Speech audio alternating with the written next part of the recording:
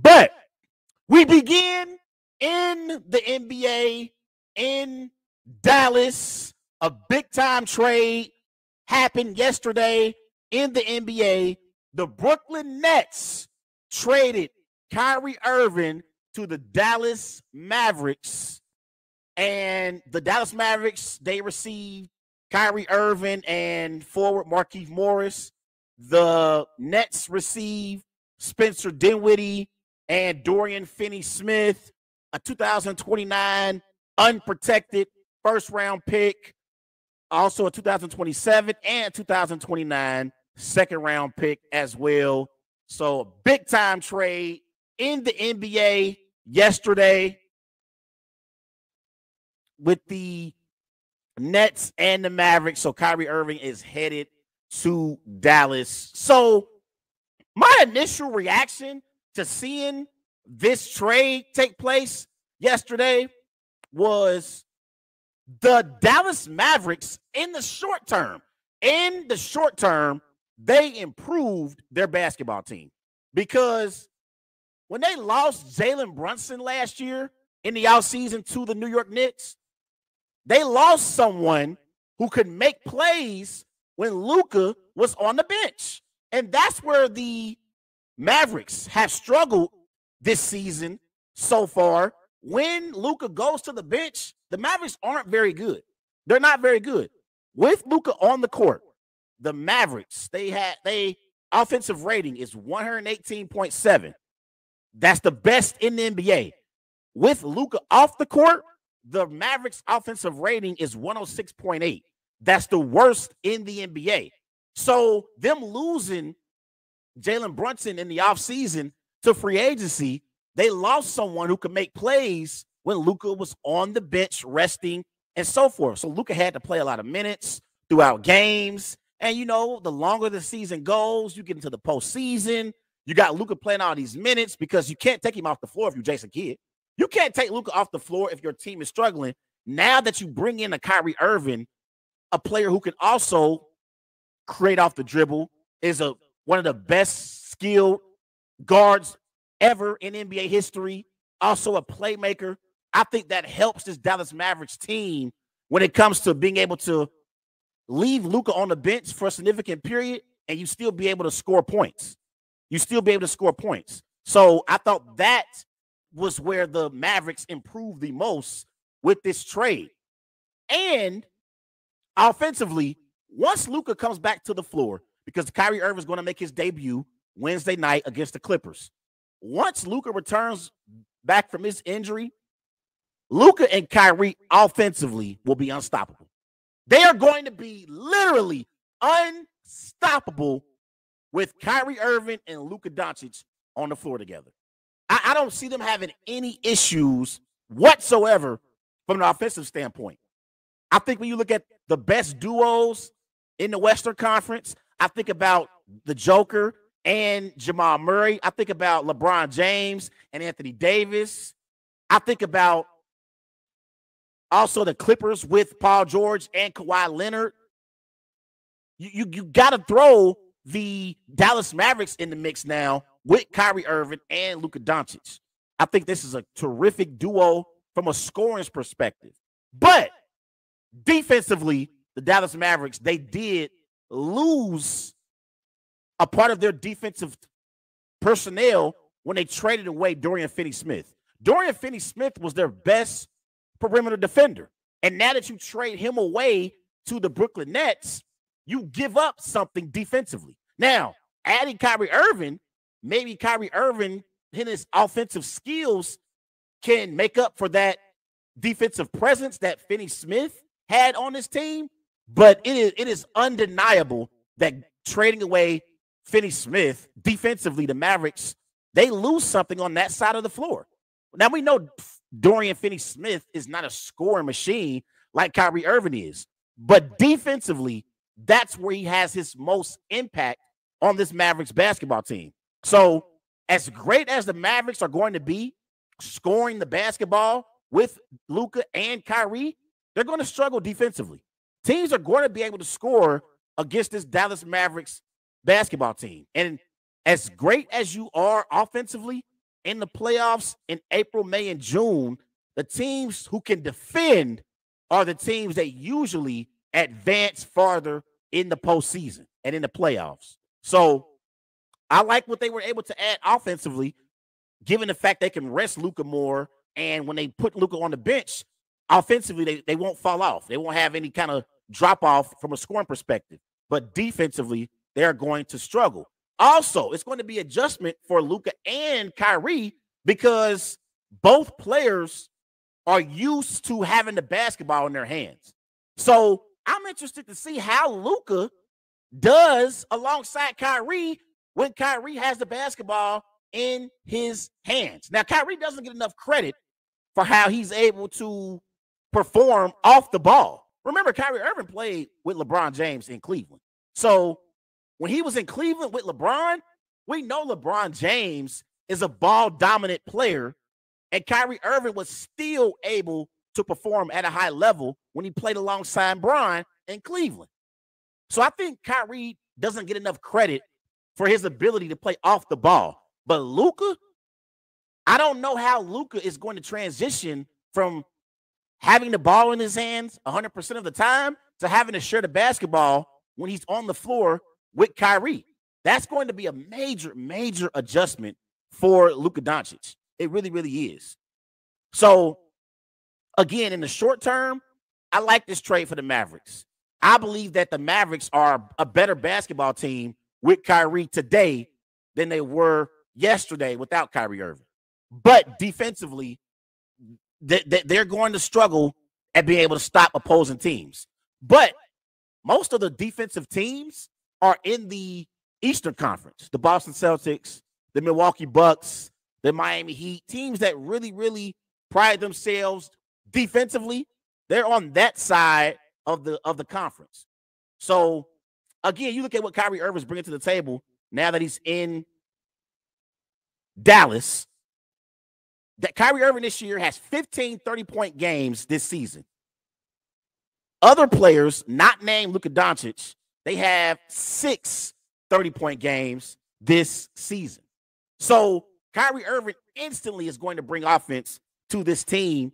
And I believe that having Jason Kidd in place, that's also going to help this basketball team be able to thrive as well. Because you got Luka and you got Kyrie, and Jason Kidd is one of the greatest point guards in NBA history, especially a great passing point guard in his prime.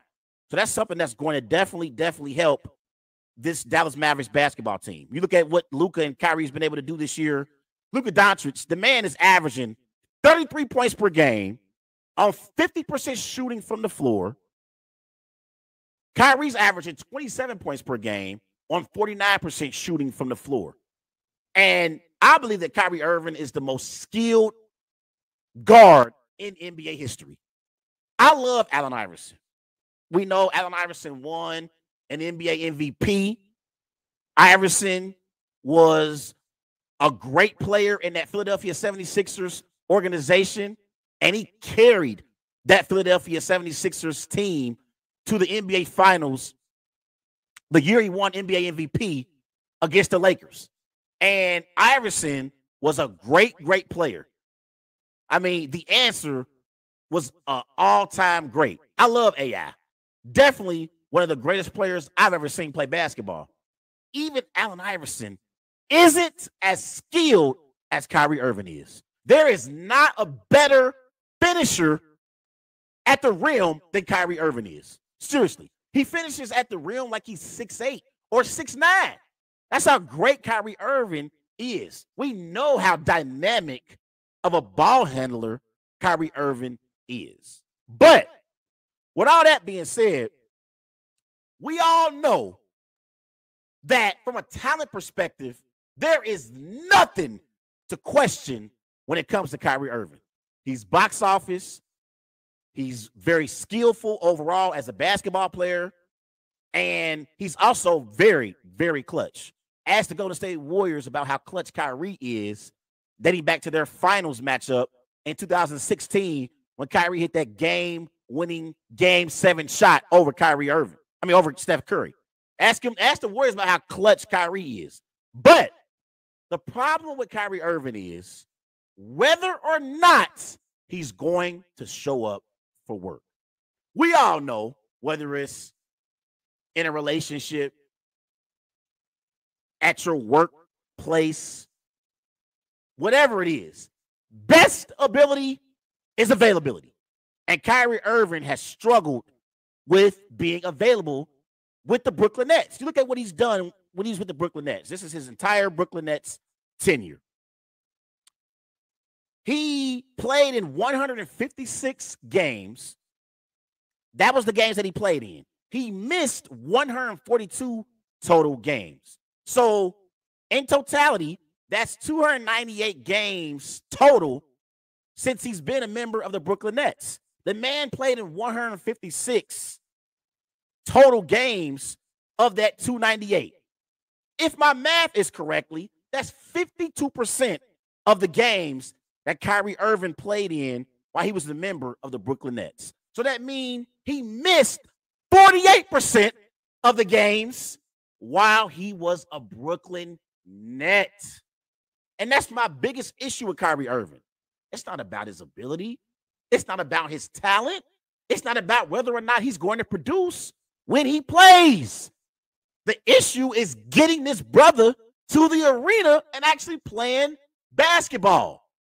Whether it's because of a vaccine shot, whether it's because of things off the court that Kyrie Irving is dealing with, whatever reason, Kyrie Irving struggles to be consistent at being available. And that's been the biggest issue with Kyrie Irving since he's been a member of the Brooklyn Nets. And you got to remember, Kyrie Irving, this is going to be his fourth basketball team in his career. He wanted to leave Cleveland because he didn't want to play in the shadows of LeBron James. He departs Cleveland, goes to Boston, teams up with a young Jason Tatum and Jaylen Brown. The Celtics were better without Kyrie Irving because the year he didn't play and he was injured, they took LeBron James 7 games in the Eastern Conference Finals. Kyrie Irving returns back to the floor the following year, and the Celtics get beat in the second round against the Milwaukee Bucks. With Kyrie Irving, he departs Boston after telling the Boston fans that he wanted to be there long term. He goes to Brooklyn. And while in Brooklyn, whether it's because of the vaccine, whether it's because of the documentary that he retweeted that was anti-Semitic, whatever it is, Kyrie Irving has missed 48% of his games while he's been a member of the Brooklyn Nets.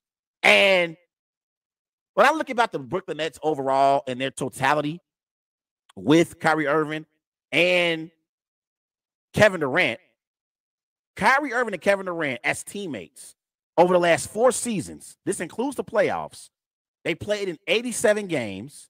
Their record was 53-34. They had 2 playoff appearances.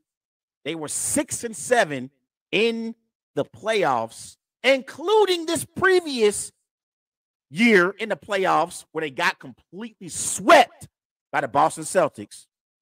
And Kyrie Irving and Kevin Durant only won 1 playoff series. 1 playoff series between Kyrie Irving and Kevin Durant? They completely underachieved as a duo. Seriously. I expected big things from Kyrie and Kevin Durant when they teamed up to play together in Brooklyn. And the duo won 1 playoff series. And in the playoffs, they went 6-7. Now, that one year, when it was James Harden, who was also a part of this duo in Brooklyn, they had a trio of James Harden, Kyrie Irving, and Kevin Durant. That season, Kyrie got injured against Giannis in the Milwaukee Bucks, and James Harden was also injured. He was dealing with a hamstring injury at the time. They got beat in the second round of that series against Giannis and Middleton, and the Bucks went on to win the NBA Finals. But to go 6-7 over 4 seasons as a dynamic duo is a complete failure. And honestly, when I think about Kyrie, James Harden, and Kevin Durant as a trio, they all failed as a trio. And they definitely did not live up to expectations. Because when I thought about Kyrie, Harden, KD, I'm thinking they're going to be unstoppable offensively. These are three of the most skilled offensive players in NBA history. How can you stop KD, Kyrie, and James Harden? It's impossible. And they won one playoff series. So obviously James Harden won it out. The next year, he departs Brooklyn for Philly. They bring in Ben Simmons, and Ben Simmons has not been the same Ben Simmons in Brooklyn compared to what he was in Philly. So, again, I believe Kyrie and KD both failed as a dynamic duo in Brooklyn. It was a dysfunctional organization in Brooklyn overall. And I believe that Sean Marks, the general manager for the Nets, and the owner, Joe Tsai, they were ready to just cut ties with Kyrie. And there was reports that Joe Tsai, he didn't even want to trade Kyrie to the Lakers.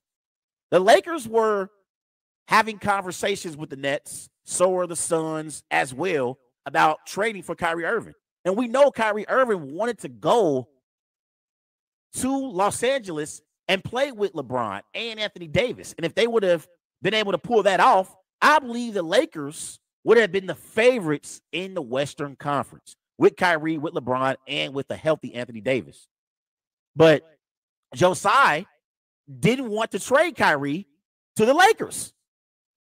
And this is because of how Kyrie conducted himself while he was a member of the Brooklyn Nets. And it was mainly just because of his inability to be available. Kyrie Irving is a tremendous person off the floor. Tremendous. Like Kyrie Irving, he donates to charity and he has no problem giving back to his community. He's a great, great brother in the African-American community. He really, really is. He is not this terrible person that the media tries to give this bad perception of. That's not who Kyrie Irving is. Kyrie Irving is a good brother. He really, really is. From a brother to another, Kyrie Irving is a good brother. Don't let the media fool y'all. The problem with Kyrie Irving is his inability to be available. These owners of these teams, they don't want to pay you all this money and invest in you if they don't know if you're going to be available on a night in and night out basis to play basketball. You got one job, bro. One job. Now, again, I had no issues with Kyrie Irving sitting out because of the vaccine. I think that's something that should be a choice on taking the vaccine. I think the vaccine mandate was ridiculous. I've been consistent with that thought process. But the whole anti-Semitic video, when he was out for that, I didn't like that suspension either. But he had a bunch of issues even before all of that took place with the vaccine and the anti-Semitic video. But you got to play and be available. And the thing for Kyrie Irving is, I think now that he's going to be in Dallas with Luka Doncic, this is Luka Doncic's basketball team. So Luka Doncic is the number one player on this team. It's his team. Kyrie Irving is a perfect number two on a championship contender. He can't be a number one because he's not a great leader. We found that out when he went to Boston, when he played with a young Tatum and young Brown. But he could be a tremendous number two on your team. And I think in the short term, he's going to help the Dallas Mavericks contend for a championship this year. Now, in the West, you got the Denver Nuggets with Murray, with Joker. Okay? We also got in the Western Conference the Clippers with Paul George, with Kawhi Leonard. We know Steph is going to return back to the court at some point for the Warriors, the defending NBA champions. And then you still got the Memphis Grizzlies, despite their struggles recently. They got Ja Morant. They got Desmond Bane. They got Jackson. Okay? So the Western Conference, with the addition of Kyrie Irving now in the mix, it's a loaded Western Conference. It really, really is. Like the West, you look at the Western Conference, it is loaded out West. Now, I think the best team in the NBA right now is the Boston Celtics with Jaylen Brown and Jason Tatum. They are the defending Eastern Conference champions for a reason, and they've been playing some good basketball in the first half of the season. But looking at the West right now, the Nuggets are number 1. The Grizzlies are number 2, despite their struggles recently. The Kings are the number 3 seed. Clippers number 4. The Suns, they've been inconsistent all season long. At some point, Devin Booker is going to return back to the floor if he stays healthy. Too, is he willing to defer to Luka? The West is loaded. Yes, that's Sharif. I'm on Sports Talk. My man Sharif, what's up, bro? Yeah, if he stays healthy, I think offensively, the Mavericks will have 0 issues at scoring the basketball. 0. But losing Dorian Finney-Smith, it's going to hurt them defensively. It really, really is. But I'm excited to see Kyrie Irving and Luka play together as teammates in Dallas. And I want to see if the Mavericks sign Kyrie Irving to a long-term contract after the season, because that's the biggest question now. This is really an experiment for the Mavericks. Jason Kidd, Mark Cuban, this is an experiment for them, because if they don't like the way it goes, they can easily allow Kyrie Irving to walk at the end of the season. They don't have to pay him. So if it goes bad, they can allow him to walk. If it goes good, they can maybe negotiate a short-term contract. Because if I'm a basketball team and I'm an owner or a general manager, I'm not giving Kyrie Irving a long-term extension. I'm not going to do it. I will pay Kyrie Irving on a year-to-year basis. I don't care if it's $50 million for 1 year. I will pay Kyrie Irving that, because Kyrie Irving has to prove to me that he's going to be available night in and night out. Your best ability is availability. And he's going to have to prove to me that he's going to be available before I give him a long-term contract. Everybody go and follow Wise Guys on Twitter at WiseGuys_Wait. Also on Facebook, Wise Guys. And be sure to follow Wise Guys on Instagram at These Guys Know Sports. Right after the break, I'm going to discuss the Super Bowl matchup between the Chiefs and the Eagles. I'll be right back.